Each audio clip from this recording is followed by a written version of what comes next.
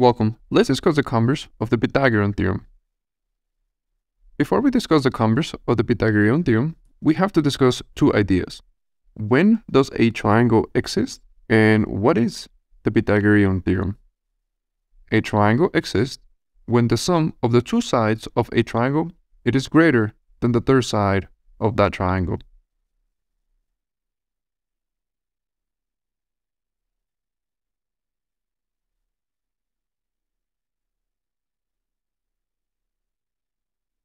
So let's say that we have a triangle with lengths ABC. Then we are saying that when I add the lengths of AB, it has to be greater than C. And we are saying that when we add the length of AC, it has to be greater than B. And when we add the length of BC, it has to be greater than A. If neither of these three scenarios are true, then we do not have a triangle. Remember that the Pythagorean theorem is only true in a right triangle.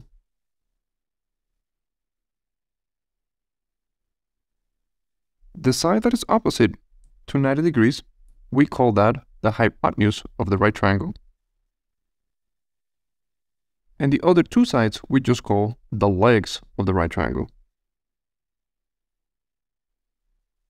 But to simplify this, let's call leg 1 A, let's call leg 2 B, and let's call the hypotenuse C. And based on the labeling of this triangle, we can say that A squared plus B squared, it is equal to C squared. Now that we have reviewed these ideas, let's discuss the converse of the Pythagorean theorem. The converse of the Pythagorean theorem, it helps us answer the question, can we classify triangles? We have one way to identify right triangles.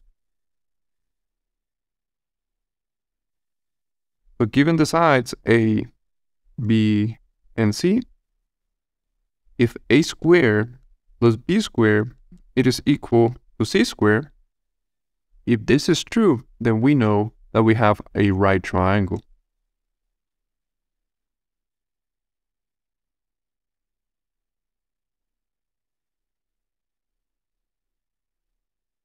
By definition, a right triangle has 90 degrees. So what if we consider a triangle that has an angle that is less than 90 degrees? And one way to visualize this is to think of the length of AC as it is closing towards the angle of 90 degrees.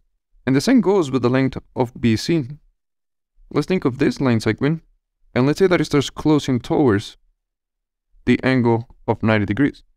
And if that's the case, then now let's consider this triangle in blue, where this left-hand side is the location of CB as if it was closing inward, and this right-hand side is where the length of CA was closing inwards as well.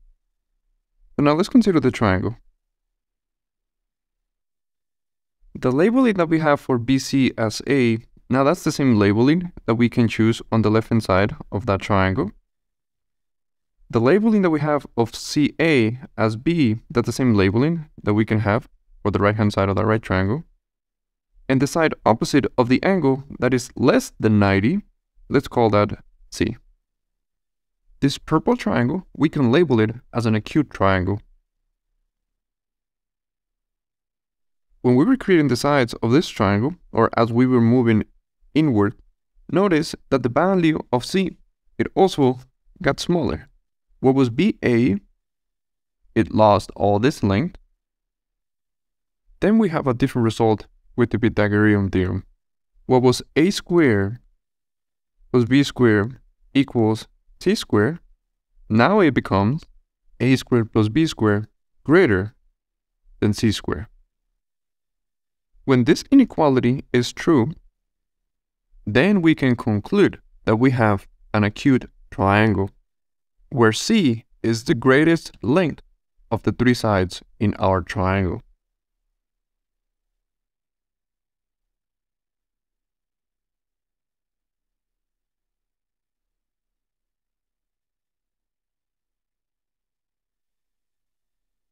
Notice what we have done. What was the hypotenuse? As the longest side in our triangle, we have to shrink it, the length of that hypotenuse.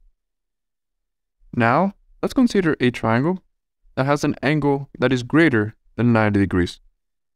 One way to think about this is to get the line segment of AC and we rotate it outward. And we can do the same with CB. We can look at this line segment of CB and we can rotate it outwards as well. What was initially 90 degrees, now it is more than 90 degrees. Let's create a new triangle using these two blue lines.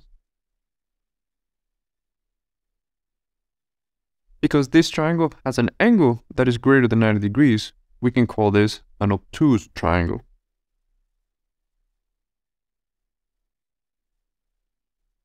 Remembering that BA had a label of A, now we can label this side as 8 as well. CA had a labeling of B, now we can label this side as B as well. And what was a hypotenuse, we can still call that C. We have increased the length of the original hypotenuse. We had BA, and now when we increase that angle, BA increased in length as well. Because the hypotenuse increased in length, then we change the Pythagorean theorem. The Pythagorean theorem says that a squared plus b squared equals c squared. But because the hypotenuse increased in length, then we don't have an equal sign. Now we know that c squared is greater than the addition of a squared plus b squared. When this inequality is true, then we can say that we have an obtuse triangle.